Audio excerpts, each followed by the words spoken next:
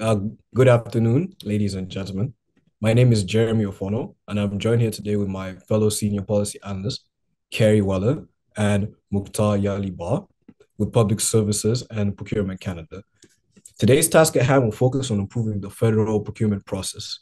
This presentation will provide a brief background on the scale of the problem, its impacts, highlight the underlying root cause, examine the procurement process in more depth, and propose a two-stage solution to address both immediate needs and long-term improvements required. If we could go to the next slide, please. For our case, it's useful to look at the Auditor General's reports for two of Canada's largest and most recent federal procurement mishaps, starting with the ArriveCAN app. To curb the coronavirus, Canada enforced mandatory quarantines for incoming travelers under the Quarantine Act. Initially, paper forms were used, but they proved inefficient for timely data entry and physical distancing. The Public Health Agency of Canada then requested Canada Border Services Agency to create the digital ArriveCAN app.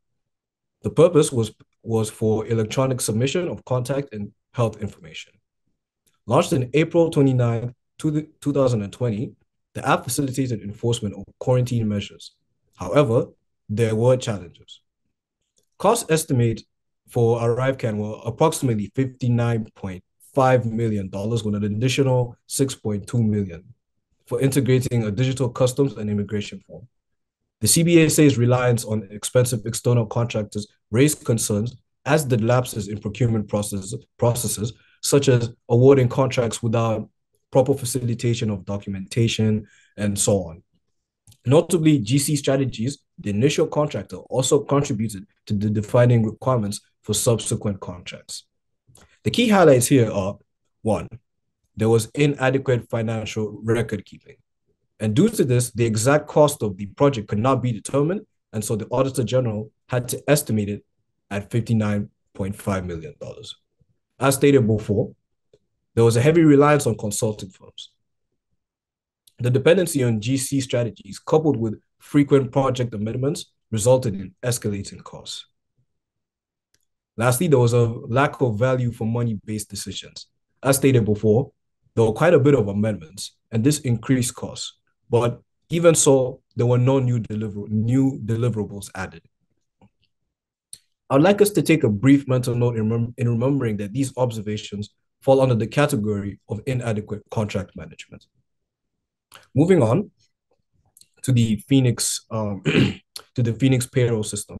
In 2016, the federal government introduced Phoenix to automate payments for public servants. However, the system quickly encountered issues with many employees experiencing incorrect or delayed payments. By the middle of 2017, over 150,000 employees had outstanding payment requests with an average wait time of over 3 months and some waiting over a year. The error rate in paychecks significantly rose from 30% to 51%. By mid-2017, over $250 million was owed in payment errors that needed correction. The key highlights here would be that payment requests quadrupled to 150,000, and processing times may have averaged 3 times, but there was a recorded 59,000 employees waiting for over a year. I'm sure that you can imagine waiting so long to receive your salary on time and adequately would affect your livelihood. I'm sure that goes without saying that mortgages were not paid, credit was not paid back, and loans were defaulted on. The Auditor General notes that there was limited analysis on underlying root causes of the project's failure. One, Phoenix was not designed to handle such a complex shift work rules to begin with. This is what led to errors and backlogs. There was also a lack of clear governance. There was no comprehensive governance structure to provide strategic direction, define roles, and coordinate the resolution of issues in a sustainable manner. There was also a lack of a strategic approach. With so many issues rising up one after another, instead of having an integrated, comprehensive long-term plan, we followed a rather reactive approach. Once again, I would like to point out that these elements all fall under poor contract management. If we could go to the next slide, please. The thing is with poor management is that it has a trickling effect that can lead to a number of other issues. One, cost overruns. Various contracts experienced huge increases in average prices, and it was estimated that they would go over 160% of the original prices. There was a lack of project review. With projects such as Phoenix, uh, major failures could be attributed to issues such as inadequate testing, uh, lack of oversight, and communication issues between stakeholders. There's also a case of unfair contract awarding. As I mentioned before, with the case of ArriveCAN and GC strategies, there are questions about whether some vendors get preferential treatment. There was underinvestment in the procurement system itself as well. There was no clear upgrade strategy for aging IT systems. Since efforts are not directed towards staff training in departments, this is why we have to rely on consulting firms instead. And lastly, a severe lack of accountability. With Phoenix again, there were multiple accountability gaps and repeated scenarios where problems were buried. Next slide, please. What is the impact of such a broken system? Cost overruns can lead directly to misused public funds. Unfair contracting practices discourage competition and innovation from a wide range of potential vendors. A damaged reputation of the public service and confidence in our ability to deliver priorities on time, and project failure. The thing is with procurement is that it is very important to the functionality of federal departments. It allows departments to access vital goods and expertise in a flexible and efficient manner. With the federal government purchasing approximately $22 billion in goods and services each year, I'm sure we can understand that we need to secure procurement as it is key to enabling departmental operations. Now that I've highlighted contract mismanagement as the root cause of issues with the procurement process, the scope of the issues, and its impacts, I will now leave it to my colleague Kerry to outline our proposed course of action. Thank you.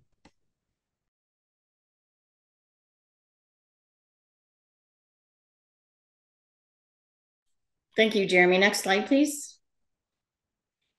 So our recommended option, as Jeremy indicated, we decided on a long-term and a short-term option.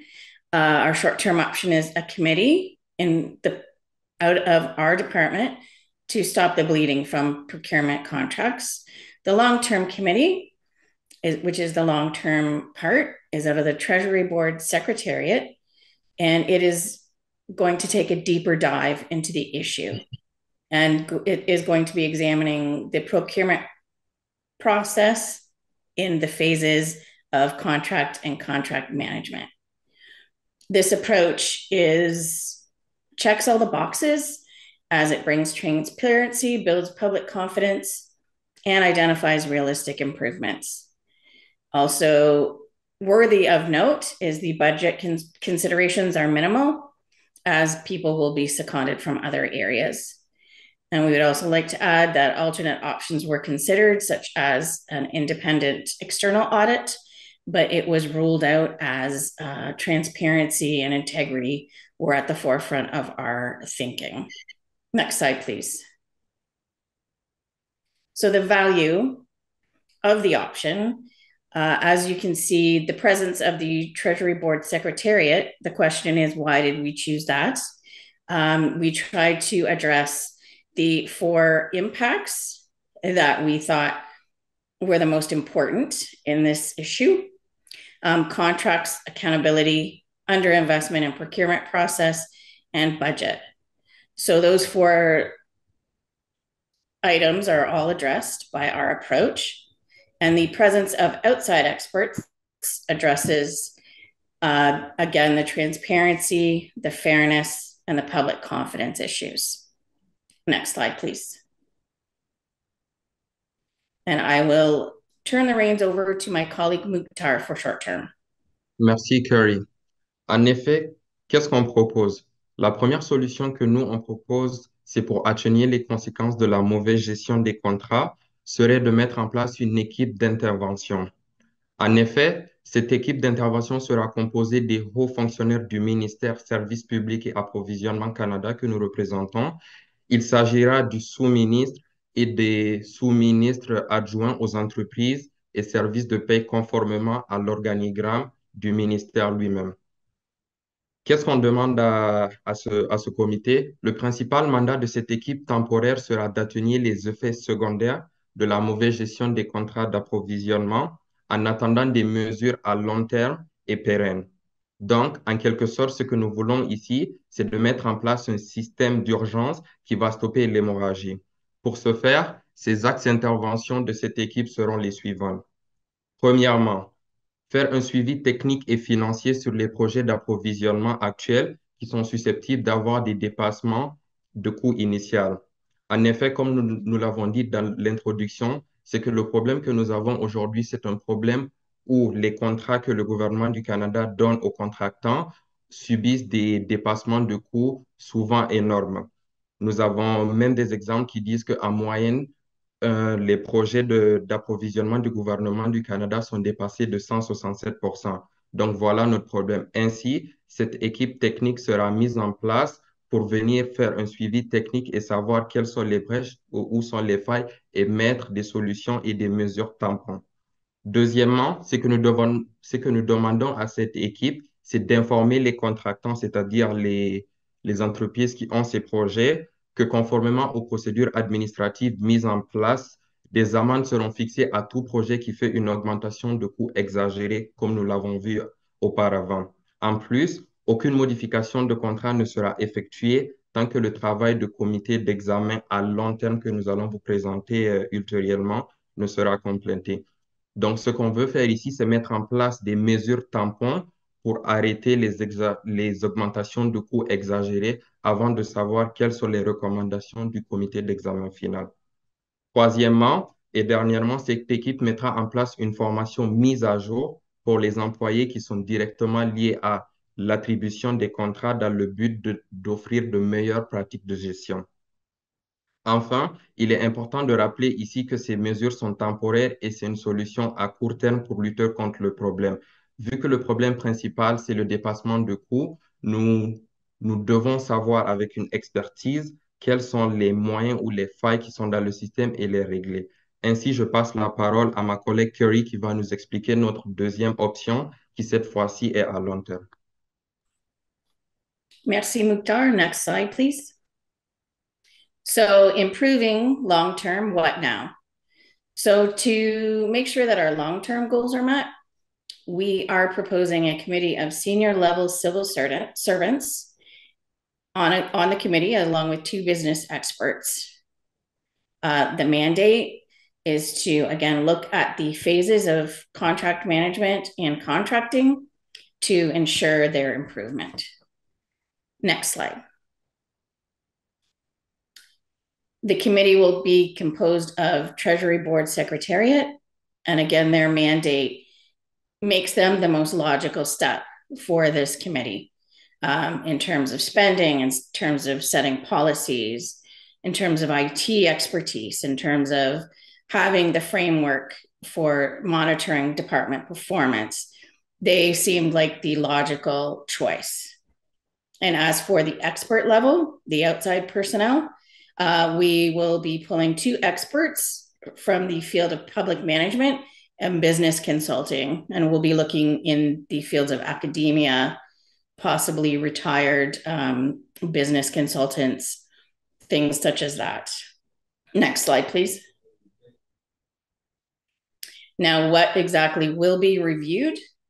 So the Auditor General has definitely identified shortcomings with respect to ArriveCan and Phoenix.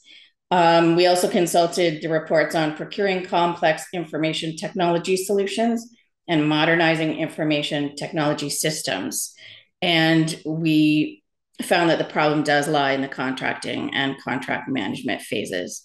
So thus, the focus of our review will be on these 2 phases and will include an assessment of things like bid solicitation, request for information, qualifications and proposals, bid evaluation and selection, basis of payment, and contract management. For example, for the bid solicitations, we will be assessing the request for information. So assessing which suppliers are invited to submit and why, an assessment of the review team of the members and independent consultants involved in that process. Ainsi, pour mettre en place ce comité d'examen et encadrer son travail, nous avons besoin de lui accorder du temps et déterminer quel temps va être possible pour régler ce problème parce que ici, nous avons un problème de confiance du public à l'égard des institutions. Donc, nous, de notre côté, nous avons choisi un temps de 12 mois. Ce temps est justifié à travers l'exemple de plusieurs autres comités qui ont été mis en place par plusieurs départements du gouvernement du Canada.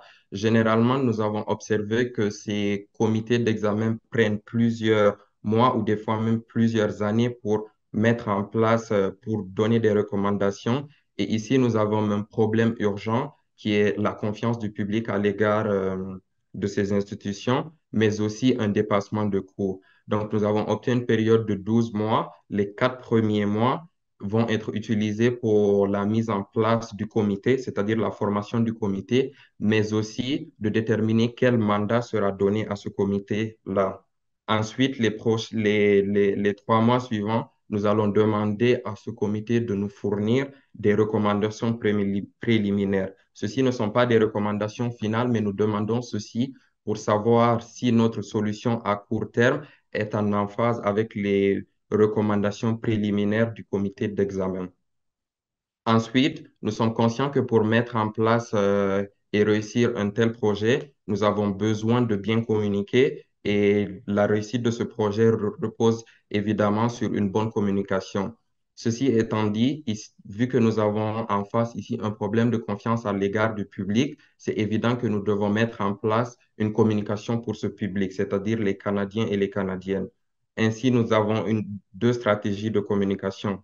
Premièrement, une communication interne et externe. Donc, nous allons utiliser les 3 mois suivants après les recommandations préliminaires pour mettre en place ceci.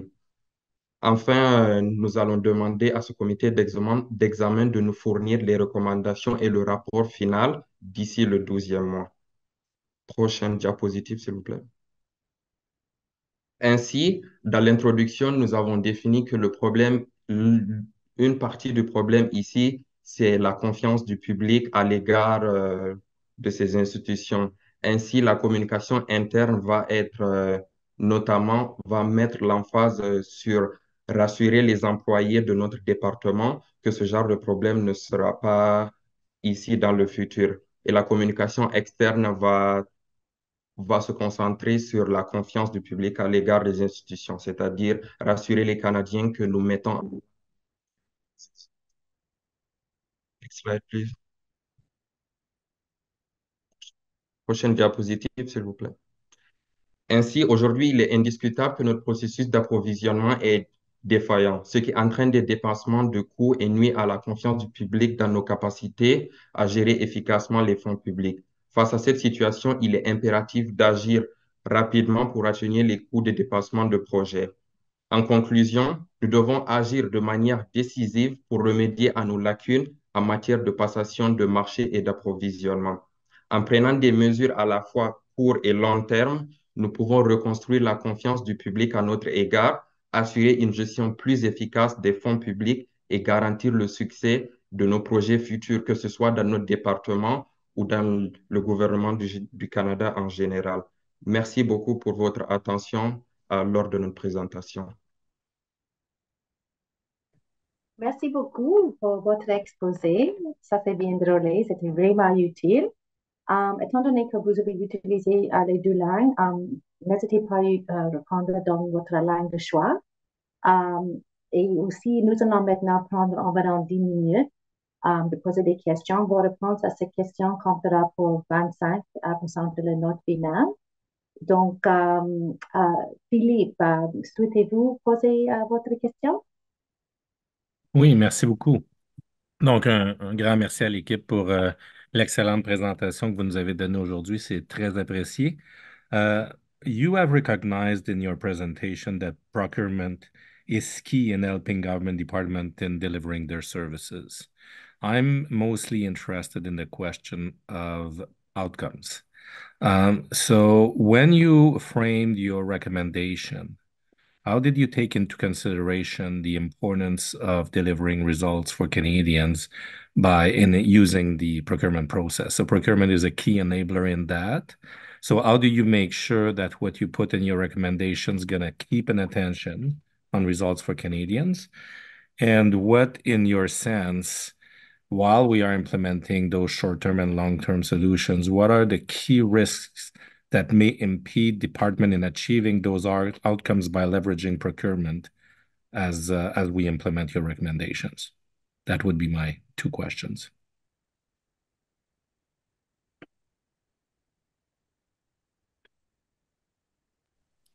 I'm sorry. Could you repeat the first question, please? The first question is really, you recognize the importance of procurement. It's a tool that departments can leverage in delivering their services. How will you keep in consideration the importance of achieving outcomes for Canadians when you apply the lens of that review? Well, I believe that the other cases where federal procurement has had issues such as ArriveCan and Phoenix, where public trust has now been thrown into the mix because there's now the perception that we can no longer deliver projects on time and efficiently. So I think the concept of public trust will be a repeated theme seen throughout the process and the reviews that the committee will carry out. Experts have been brought into the scenario so that we can get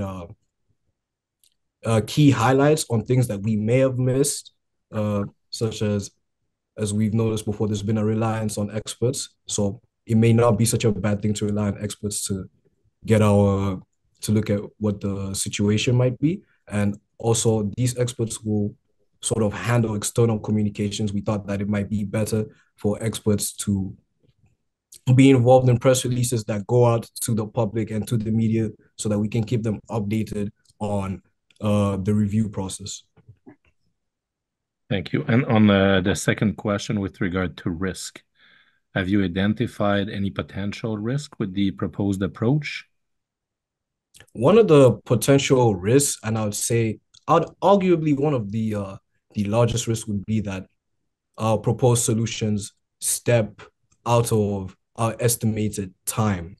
We have a long-term solution for over a year. We have a short-term solution ranging from about 6 months and less. And that would be our biggest risk because it also adds on to the perception that public service is not capable of delivering what we were set out to do.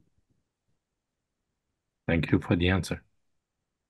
Merci, Jeremy et Philippe. Aussi, Philippe, Patrick, souhaitez-vous poser une autre question or would you like to ask another question? Yeah, sure, Donna. And first, I'd like to say, well done, team. Lots of work in this, lots of effort. So kudos for that. Normalement, je m'intéresse au rôle de l'industrie et des vendeurs dans la solution ou d'apporter des solutions aux problèmes aux défis des acquisitions. Et j'aimerais ça prendre mon opportunité de ma question pour poser une question.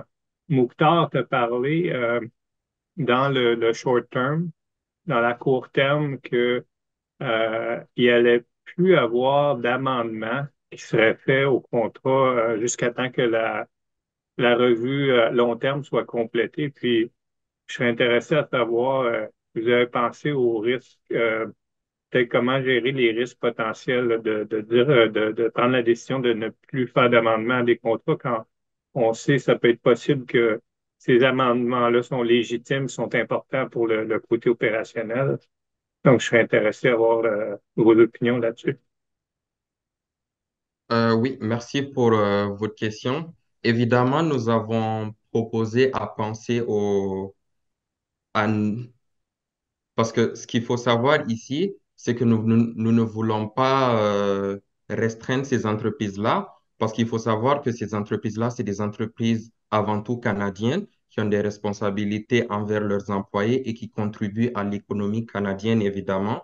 Donc, nous ne voulons pas les restreindre ici, mais on veut juste pas qu'il y ait des augmentations exagérées, parce que récemment, ce que nous avons vu dans certains projets en faisant nos recherches, c'est qu'il y a des augmentations qui sont des fois exagérées et des fois qui ne sont même, qui sont pas justifiées, vraiment qui sont pas justifiables. Donc, ce que nous voulons faire ici, c'est de mettre des mesures tampons et évidemment, l'équipe de hauts fonctionnaires que nous allons mettre en place vont voir tous ces projets du cas par cas. Donc, évidemment, les gros projets à haut risque,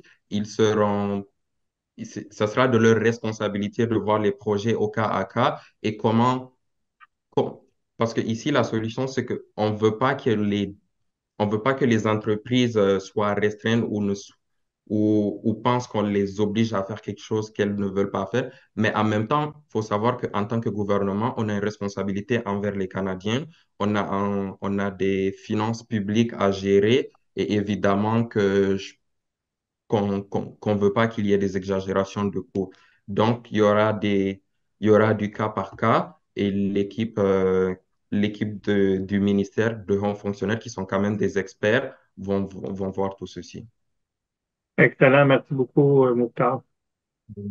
Merci, Mika, et merci pour la question, Patrick. Ron, est-ce que vous voulez poser une question? Oui, merci et merci beaucoup pour la présentation. C'était très bien fait. Ma question, c'est pour la solution à court terme. Selon vous, quels sont les principaux risques qui pèsent sur la solution à court terme et comment gériez-vous ces risques? We did discuss the closed nature of the solution as being a potential risk. We did sort of circumvent that with the communications, assuring the public and civil servants that we are looking at it and that we are, in the process of a two-tiered approach. So I think that while it may be regarded as a closed process, we are sort of putting steps in place to make it more transparent than many of the closed processes would be. Very good. Thank you very much. Thank you so much. We have 1 minute and 47 seconds. Michelle, would you like to just ask a quick question and see if we don't want to let them waste their 2 minutes, Michelle? Sure, I'll ask something just very quickly. I'm just wondering, at the beginning of the presentation, you had outlined some issues that you were going to address with your proposal. So, for instance, the cost overruns, lack of project review, unfair contract awarding. I'm wondering if maybe you can shed some light on how you decided on that those were the significant issues that you wanted to focus on. Were there others that issues that you also identified, but you determined at some point that they were not part of this list? Or maybe just shed some light on your on the analysis you did on the issues. I'll be happy to take that question on. Well, really, we wanted to focus on sort of the issues that you touched on because we noticed that they do fall under the sort of the spectrum or the umbrella of contract mismanagement in general. And we also noticed that these were key themes in both Auditor General's reports for the ARIVE-CAT situation and the Phoenix situation as well. So we believe that there's a common theme here, and it would be best to sort of tackle the underlying issue to have a comprehensive strategic plan moving forward. Thank you. Okay, thank you. Merci, mais votre temps de parole est écoulé. So we do have to move on, but thank you so much for your advice. We will take that into account.